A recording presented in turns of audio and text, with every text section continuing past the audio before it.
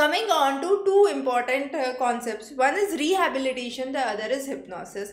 We have covered rehabilitation separately in our lectures on rehabilitation psychology, but just to have an introduction here, what is hypnosis? Hypnosis is a mental state which is made up of series of instructions. So a person is in the altered state of consciousness. The person is not in the real state of unconsciousness, but it is in the altered state of consciousness. Now a person under hypnosis would explain everything as they feel. So the person's attitude would be usually receptive at this point of time, without any efforts, without any effort of imagination.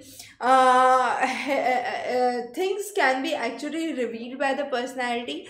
In the state of hypnosis, the amount of pain that a person feels would significantly decline, and the person who is under hypnosis would be able to focus on certain thing, would be open to new experiences, and is usually imaginative. So what is done is the patient is laid down, and the psychologist actually interacts with the patient and slowly tries to help the patient focus on a particular thing. Now once the patient focuses on the particular thing, the whole concentration of the patient is onto a particular thing, probably a ball swinging, and with that the person enters into the stage of hypnosis. Now once the person enters into a stage of hypnosis, then whatever is asked is being revealed from the real inner self. So it's a unconscious state. The person would speak truth, what is in the mind of the person, but it is a altered state. It's not a real state of unconsciousness. It's not similar to sleep,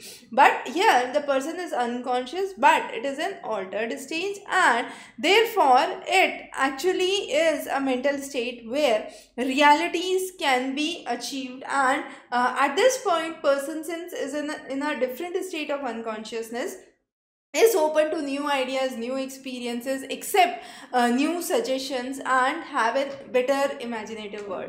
The next is rehabilitation. Now rehabilitation happens when there is an injury or after an event. So person tries to improve any functionality of a person which is lost or which is diminished during that time of injury or trauma or event, is to be recovered during rehabilitation. Now with this rehabilitation, we tend to intend that there is minimum psychiatric impairment, adverse personal reactions are reduced, and the person gets a confidence and increases the self-esteem to gain success in life. So rehabilitation actually helps a person to resume the life back to the normal settings around in the world, and get out of that trap of difficulty where the person is not able to understand or to cope up with the existing situation. So rehabilitation helps person to attain their normal life situations routinely.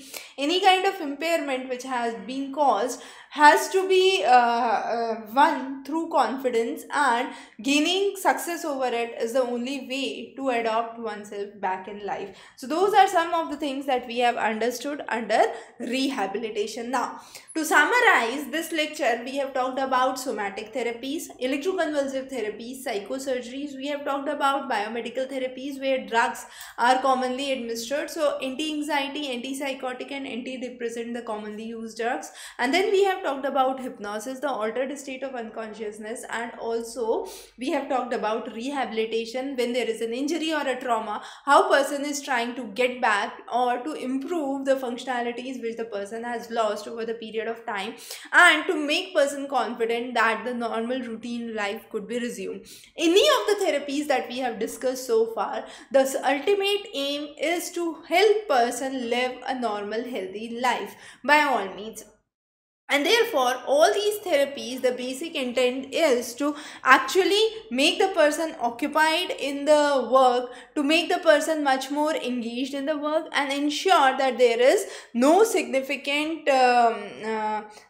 stress or anxiety or depression in the mind of the person that could further lead to disorders. So all the therapies, whatever therapies we have talked so far, be it the pure psychological therapies, the psychomedicinal therapies, all of these therapies intend that the person lives a quality life, improves the way of life, improves the living, and is having higher self-esteem with better self-confidence, is able to live back to the normal life scenarios and ensure that there are no further issues with the routine life that a person is actually undergoing.